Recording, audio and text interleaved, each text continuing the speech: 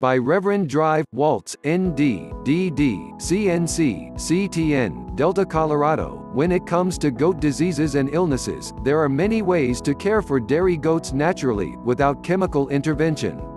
Though I've naturally and organically cared for my own herd of top-quality Boer goats, Kiko goats, Savannah goats, Oberhasli goats and Nubian goats for almost 19 years now, I cannot diagnose goat diseases on demand for others as I am not a licensed vet.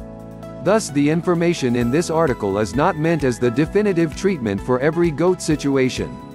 This article is not intended to replace the advice of any veterinarian, but rather to help those consider alternative health treatments for their goats. It is my belief that an ounce of prevention is truly worth a pound of cure, and that is the basis for all natural health treatments, especially for goat diseases. The main concern of most goat owners and breeders is that of deworming and using natural medicines for other common goat diseases and illnesses. There are several commercial products on the market labeled as useful for natural deworming, but I do not use them. Most are actually homeopathic wormers, and those are quite a bit different than a pure natural medication. Homeopathic remedies are not home remedies and are rather the essence of something made through a process called succussion. While homeopathy can be very effective in many instances when treating goat diseases, I am not convinced as a certified professional in the field of natural medicine that this would be an effective way of worming a goat.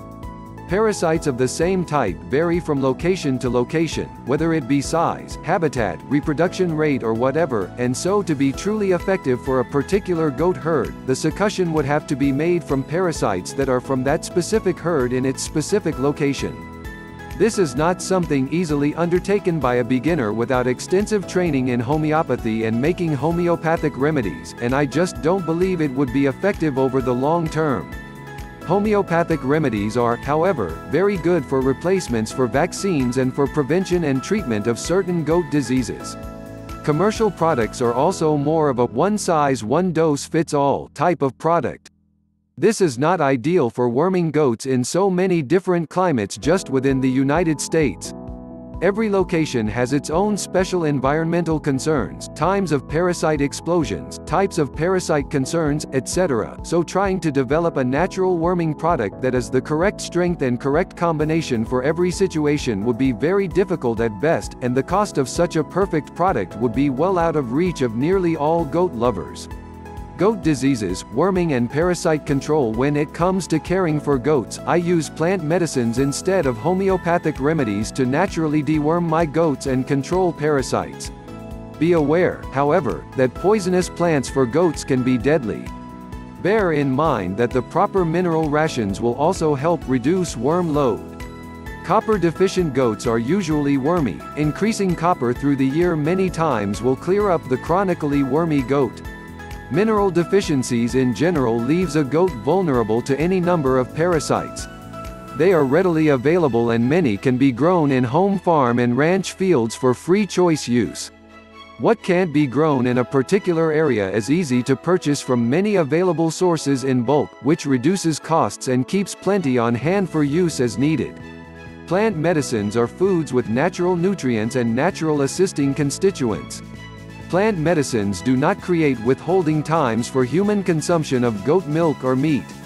There are many plants that have anthelmintic and vermifugal properties. Both of those words mean the plant's active constituents can clear out parasites, enough of them that there should be a few choices that can be grown in whatever area goats are raised in. Some very popular and easy to grow items would be pumpkin seed, black walnut, garlic, wormwood, wild mustard, wild carrots, and parsley. I often also use quassia chips and pau de arco, also known as tahibo, as these also have other medicinal qualities I may need to employ. These aren't grown in the United States as they are tropical, so I purchase in bulk through herb distributors. I don't rely on just one herb to clear out parasites unless I am dealing with something very simple. Medicinal herbs work best for deworming when combined with similar and supporting herbs, and that rule of thumb applies to worming as well. I give gentle worming herbs to pregnant and weaned kids, stronger herbs when the need arises, such as following sudden very damp weather, or when bringing in new stock to be sure they are not dropping strange parasites and parasite eggs from another locale where they could be infesting my herd. As an example, I may use just garlic and parsley, also a great diuretic for those edema cases. Combine for my pregnant and weanling kids unless I note a problem through famacia or fecals, when I would add something a bit stronger, or add one more item to the combination.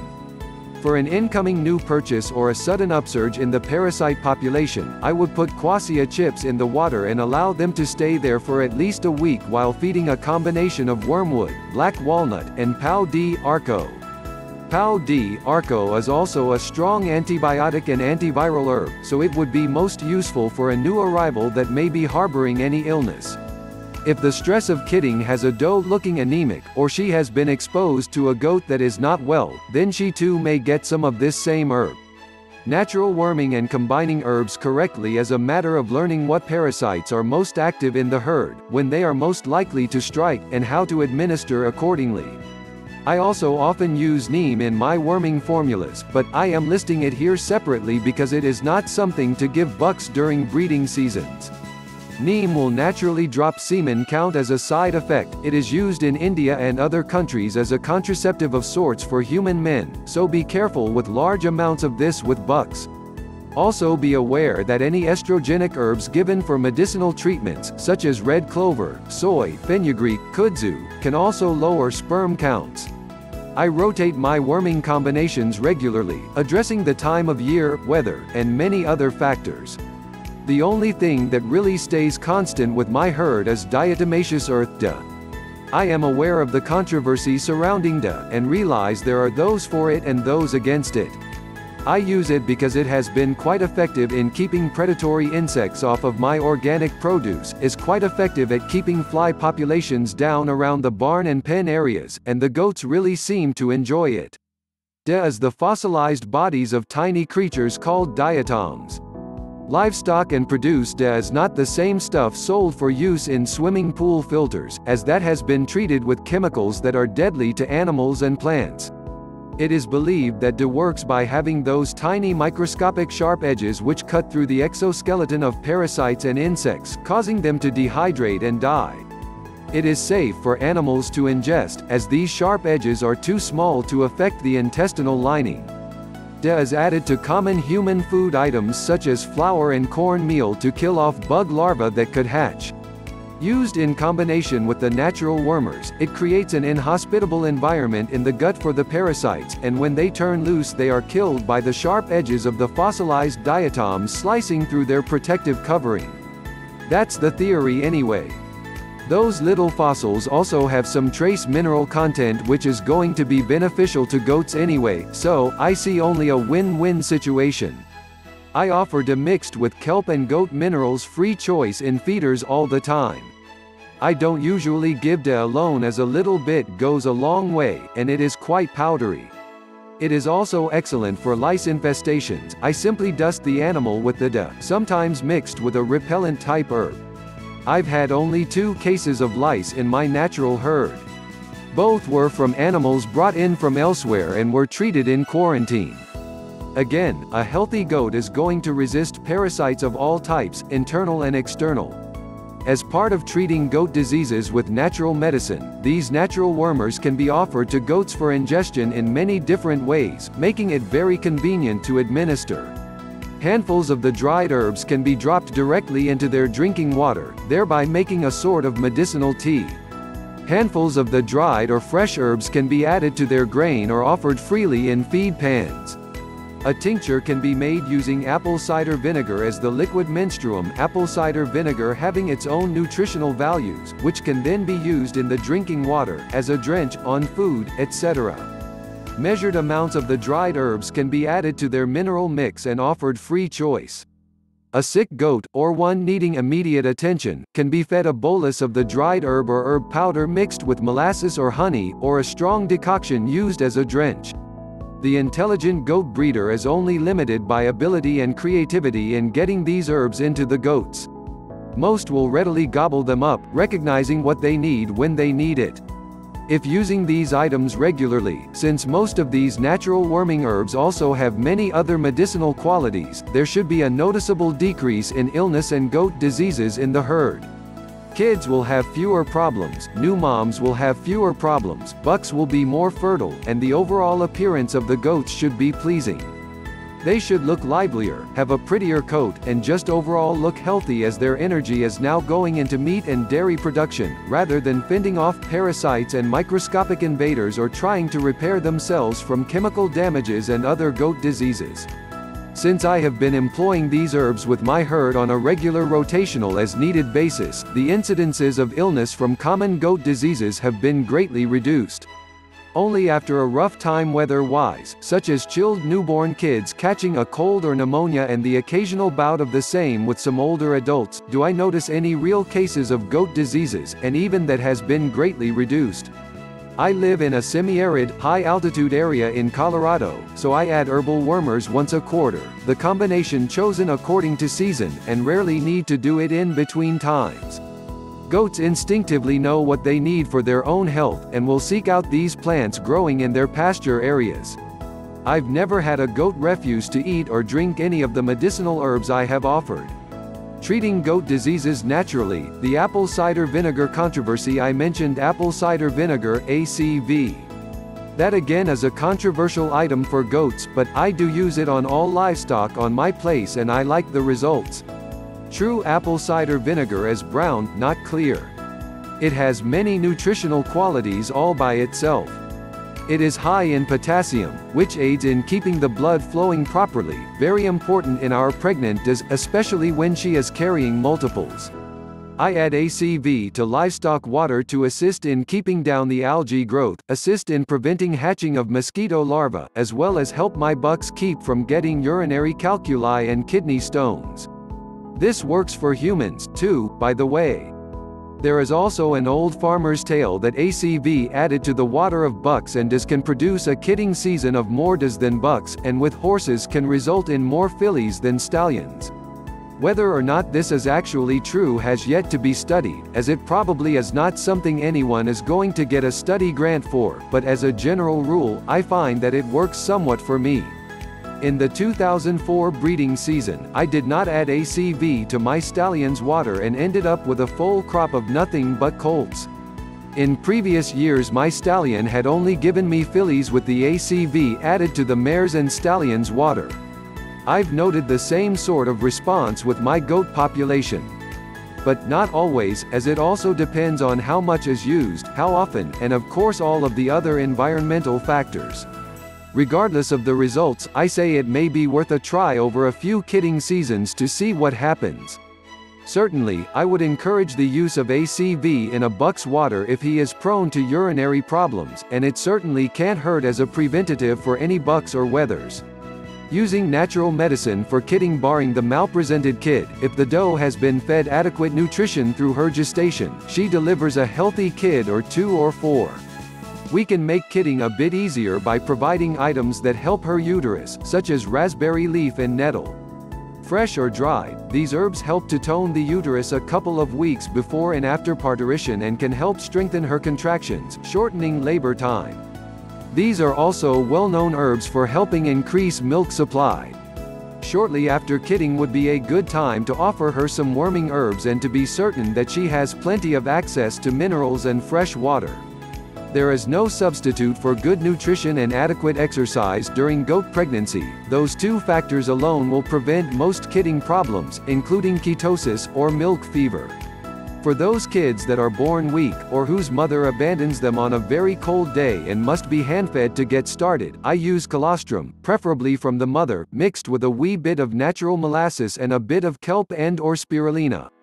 If the kid was particularly cold or lethargic, I may give a small syringe full of coffee by mouth, or add it to the colostrum mix, to help the blood get pumping and warm the kid a bit faster. The seaweeds and algae have a concentrated content of minerals and nutrients that can get the kid up and running faster than plain colostrum in many of these situations. Goat diseases, treating mastitis with natural medicine garlic, echinacea, and ginger, given frequently is the best treatment. Hot compresses can help when applied directly to the udder. Afterward, rub in some peppermint oil to stimulate the blood vessels within. Again, good nutrition prior to freshening will prevent this from occurring. To avoid the painful swollen udder that might occur when trying to dry off or wean the does, sage given dry or fresh, free choice or added to the water, will help a great deal to dry up the milk. When weaning kids, it would be wise to add sage to the water for those mothers a few days in advance of that date. Goat diseases, respiratory ailments. Best choices for this include Pau D, Arco, Tahibo, Echinacea, Peppermint, Horehound. I use equal parts of each, combined and given frequently. Garlic and ginger are also useful in this combination, again, equal parts. Goat diarrhea. Usually, I let this go for a day or two if it has no accompanying symptoms, as it generally means the goat has eaten something it shouldn't have, or way too much of something. If it is accompanied by lethargy, fever, chills, etc., or if in young kids, then I intervene immediately with slippery elm bark, blackberry leaf, and dill for a day, followed by garlic and Pau D, Arco and or Echinacea for several days. If it is coccidiosis, then I treat for a week with a mixture of antibiotic and antiviral herbs to both clear up the coccidiosis and prevent any other goat diseases from taking hold while the goat is weakened from diarrhea. Once diarrhea has passed, some good natural yogurt will help get the rumen running well again. Yogurt is also good to give during and after chemical antibiotic and worming treatments, as those will kill beneficial bacteria in the digestive system where natural herbal antibiotics and antivirals will not.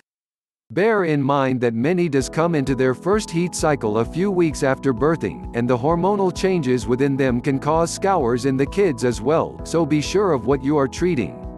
Remember also that sometimes a quick change in feed will cause diarrhea in varying numbers within the herd, so if a hay source has changed or pastures rotated, for example, that may cause diarrhea, so don't panic if it happens.